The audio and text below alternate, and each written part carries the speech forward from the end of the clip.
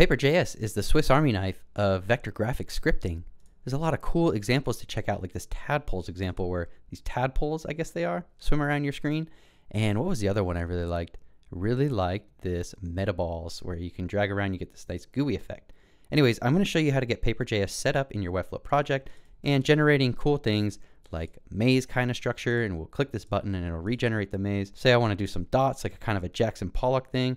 Then we got this. I'm going to show you how to make the canvas responsive and scale with browser window or not, whatever you want to do. So stay tuned and let's get started. Hey there, Web Bay. Here we are in Webflow. I have this div called wrap, and this is just a flex with align and justify set to center. It's got a min height of 100 viewport heights, overflow hidden, and position relative. Inside that I have title wrap, which is an absolutely positioned div that's holding our title and our button. This button, if you'll notice, has an ID of regen button. We're going to use this to regenerate our canvas on click. And then I have a custom code embed, and here I've got a width of 100%, min height of 100 viewport heights. I don't need the sizing, not sure why that's there. And inside of that custom code embed, we have a canvas element. So just opening a canvas tag here, I give it this resize attribute, giving it a class of paper canvas and an ID of paper canvas. And then we go ahead and close our tag there. So I'll save and close that. This HTML here is where we define the styles for our class paper canvas. So I'm giving it a height of 100 viewport heights and a width of 100 viewport widths and pointer events none. Basically, I want this thing to take up our whole hero section, and I don't want the user to be able to click on it because I want them to be able to click on the button and those sorts of things. I don't want the canvas to be on top of any of our interactive elements. Lastly, in page settings, if I click the icon here and scroll down, I'm importing the CDN first. Notice this defer tag that I have here, and that is being pulled in from this CDN repository. So I'm using version 0.12.17. And then I'm importing a code sandbox file here. To start, let's just make sure that we can draw a circle on the screen. So we want to get our canvas set up, and we want to make sure that we're able to access the paper object from paper.js. First thing I'm going to do is I'm going to declare a variable called canvas, and I'm going to use document.querySelector method targeting that ID of paper canvas that we set on the canvas within our HTML embed. Then I'm going to call paper.setup, and I'm going to pass our canvas element to that. This is so that paper knows about what canvas it should draw on. Next, I'm going to define a variable called point, and we're going to use this new keyword, and we're going to call that on paper.point, and these are the x and y coordinates for point. How do I know that? Because if I come over to the documentation on Paper.js, if I click on reference here, and then I click on path, path.circle takes a center and a radius, and if you click, you get even more there. So the center and the radius are defined by a point object, and then the x and the y are defined by a point object, and the radius is defined by this number here. So now we can declare our circle variable and pass new paper.path.circle, and the first argument to that will be point, which again takes that x and y value of 400 and 400, which we're just hard coding here, and then a radius, which I'll set to 300. So next I'm going to change the circle's fill color by instantiating a new color instance, and to do that I call the keyword new paper.color, and then we need to pass RGB values. Paper.js is expecting these values as percentages. So if I come back to the documentation here and I click color under styling section, we can see that color takes color has an RGB constructor, and it expects RGB between 0 and 1, green between 0 and 1, and blue between 0 and 1. It also has an optional parameter for alpha if you want to set some transparency. It does have support for HSL and all those wonderful things. And then lastly, you can also just pass a string with a hex code in it. So I'm just showing you right here that we can use our percentages. A website I found useful was this convertingcolors.com. Giving it a normal RGB between 0 and 255, you can get the RGB percents down here. So if I save this and refresh, we now get a blue circle on our screen. There's not much particularly interesting about a blue circle on our screen, so let's make something a little bit more fun. I'm going to call paper.project.clear, which is a method that we can just use to get rid of that blue circle. We could also just delete the code, but I wanted to show you this clear method. And then let's get the width and height of our canvas. We'll store that in a variable w and in a variable h. Next, we'll define a variable called distance, and I'll just hardcode this to the value of 20 for the time being. Now we're going to create a nested for loop. Nested for loops are great anytime you want to do something that's going to be a grid shape or like a matrix. So we call this a two-dimensional array. And I'm going to loop from a value of x equal to 0 to x less than the width of our canvas. And then we're going to increment by our distance amount each time. Inside of that, I'm going to have another for loop, and I'm just going to do the same, but this time I'm going to use y as my variable, and I am going to do it less than the height of the canvas. And then inside this, I wanted to make a circle for each iteration of our loop. So something I can do, I've already written a lot of this code. I'll just take this point variable and call it again down here. And instead of 400, 400, I'm just going to pass x and y, which we're getting from this loop. And then I'll use that point to create a circle, and I'll just copy and paste that down here. And instead of a radius of 300, I want to use a radius of, let's say, what is it? Distance divide by 2. And let's set the fill color on our circle so that we can see it. Paste that, save. I come back. Now I can see I have this cool grid, and within the grid I have all these circles that are showing up. And you can see the very first circle starts with the center at 0, 0.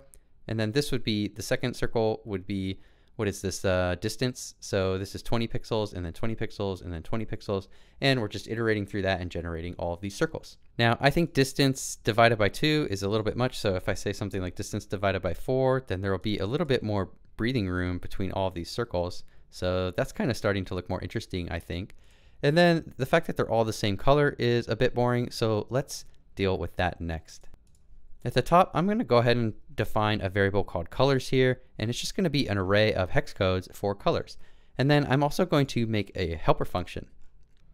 Down here at the bottom of the code, I'll define a function called getRandomIndex, and this takes a variable called max. This is just going to be like the maximum number. So if I want a number between 0 and 5, then I'll pass the number of 5 in here, and we'll return math.floor of math.random times that max number. So math.random gives us a random number between 0 and 1. We multiply that by our maximum, which will give us a random number between 0 and 5. However, this will have a bunch of decimals, so we want to call math.floor on that to remove any of the decimals. Now what we're going to do is we're going to use this getRandomIndex function to access a random color within our colors array. And so rather than calling circle.fillColor here, new paper.color, let's say let color equal, do I already define color somewhere? Nope, we're good. So I'll let color equal colors of getRandomIndex, and in that I want to pass colors.length. So if I save now, and then I'm setting circle.fillColor equal to new paper.color, and let's pass our new value of color to that. So I save, come back to our code, and refresh, and now I get circles that are all a bunch of different colors, and each time I refresh the page, the colors are showing up in different places. So this is kind of the basics of generative art. Rather than refresh the page, if I want the user to be able to click this regenerate button, then we can code that up pretty simply. When I'm selecting my canvas here, I'll also select the regen button, and I'll say that's equal to document.querySelector, and I'll pass the ID of what I think I called it regen button like this. And now we just need an event listener so that we can do something when we click this button. So I'll call regen button, and I'll add an event listener to that. The event I want to listen for is the click event, and it has to know of a function to run once I click it. I haven't defined it yet, but let's call this function something like handle regen button clicked. And now I'll just copy this and define it. So we're saying function handle regen button clicked, open close parentheses, open close brackets. And what I want to do is I want to run this code whenever that button is clicked. So I could copy and paste this code down in here, but I don't want to repeat myself. So let's define another function. We'll call it main, open close parentheses, open close brackets, hit enter, select all this junk and move it up into there. Now, whenever we call our main function, all of this code will run. So let's go ahead within handle regen button clicked, call that function main, and then also notice we're never actually running this code when the page loads. So at the bottom of main, let's just call it so that it runs itself. And if we come back and refresh, we have a new regenerated art, and we can click our regenerate button and get new dots on the screen. Something you might notice if I zoom in really close here is there's this weird kind of artifacting on the outside of the circle. And what's going on here is we're not clearing our canvas every time we run this code. So we have like kind of artifacting of colors on top of colors. if I just come in here and say paper.project.clear and save and refresh, now each time I regenerate, I'm not seeing any of that artifacting because we're clearing our canvas and we're getting something fresh and new. So that's something to look out for. Things are looking good on full screen, but if I shrink the window and refresh and then I start enlarging again, you'll notice our generative art has not generated into the part of the screen that did not exist just a couple seconds ago. We can leverage the window resize event to fix this. You notice if I refresh now, everything's fine, but let's go ahead. I'm going to come in here and I'm actually going to make our distance variable here dependent on width. So let's make it something like w divide by 50, and I'll save that. And if I refresh, you'll just notice that these are a little bit bigger, but we're still going to have our same problem with this here. So let's come back down here, and where we're doing our event listeners, I'll call window dot, I think it's called on resize. Yeah, so I'll call window dot on resize equals handle resize. Now again, we're going to have to define this function. So function handle resize, open close parentheses, open close brackets, and within that I just want to run main again. So main, open close parentheses, save, and it'll add a semicolon for us, and refresh. Let's see how things are scaling. So it's just rerunning the draw every time. And if I come here, refresh, it's going to paint everything, and then I come out, oh, it's still broken. And that is because I need to just put all of this within that main function. So if I cut this, and then after paper.project.clear, I'll define all this stuff again, save, and come back here. And now, notice how it's scaling as we resize our window, even like that. Dots are cool, but what if we wanted to draw something like lines instead? I'm just going to go ahead and save all of our wonderful work with dots here. I'm going to copy and paste this code down into a function called dots. And it needs x and y and distance, so let's pass those as parameters, just like that. And if we ever wanted to call this again, back in our for loop, we can just say dots of x, y, distance, and save, and then refresh, and everything will still be working right as we had made it. It can be a little bit annoying to be writing paper.point, paper.path, paper.color all over the place. So something we can do is up at the top here, define, we'll destructure these values off of paper. So what do we want? We want path, we want color, and we want line, and we want circle, and I just set that equal to the paper object. And now what I can do is I'm going to leave it on these two because I haven't destructured those, but right here, and I'm just hitting Control D, I can delete those and save and check everything is still working, and check everything is still working, save, refresh, still not working. Oh, I didn't get point. I also need to get point. Save, refresh, and there we go. So dots can be fun, but you know what else is fun? Drawing lines. So we're going to use lines to draw a grid. And to do that, I will call a function down here. Let's call this function grid. And this is going to need an x, a y, and a distance.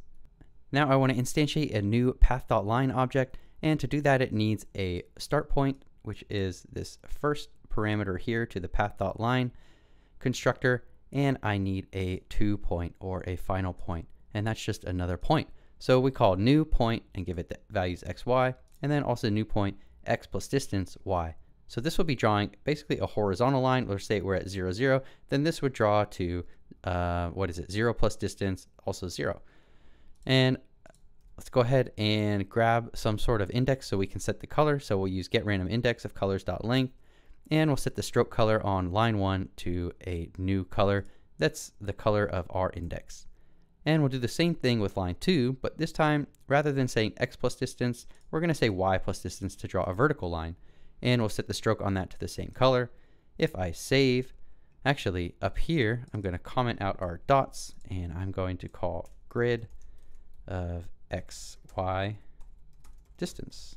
Save that. Come back in here and refresh, and we've got a really ugly grid. But the colors are kind of cool. If I wanted to get rid of those colors like I do want to do, let's just go ahead and get rid of this R index, and we're just going to say this is going to be white. Oops, not $. Save, come back, and now we have a white grid. So if we want to make lines that are even more fun, let's make them diagonal. To do that, we'll declare a function called lines, and like our grid and our dots functions, we'll pass that our x value, our y value, and the distance. And let's make a new random variable called r, just math.random. So this is going to be between 0 and 1. We'll include decimal numbers. And then we'll get our r index so that we can get fancy colors as well. And I'm going to say if r is less than 0.5, so we're doing a 50-50 chance here, kind of like a coin toss, else we're going to do something else. And let's define our top left to bottom right line, and we'll define in the else block our bottom left to top right line. And so we're just saying like, hey, there's a 50-50 chance we draw a line from the top left to the bottom right, and there's a 50-50 chance we draw from the bottom left to the top right. So we'll say instantiate a new path.line instance, and we need the from point, which is point of xy, and the to point, which we're going to say x plus distance, y plus distance. So this is top left to bottom right again. And we'll define a stroke color on that line, which is just like we've been doing, a color of our colors index. And we'll set the stroke width to 1.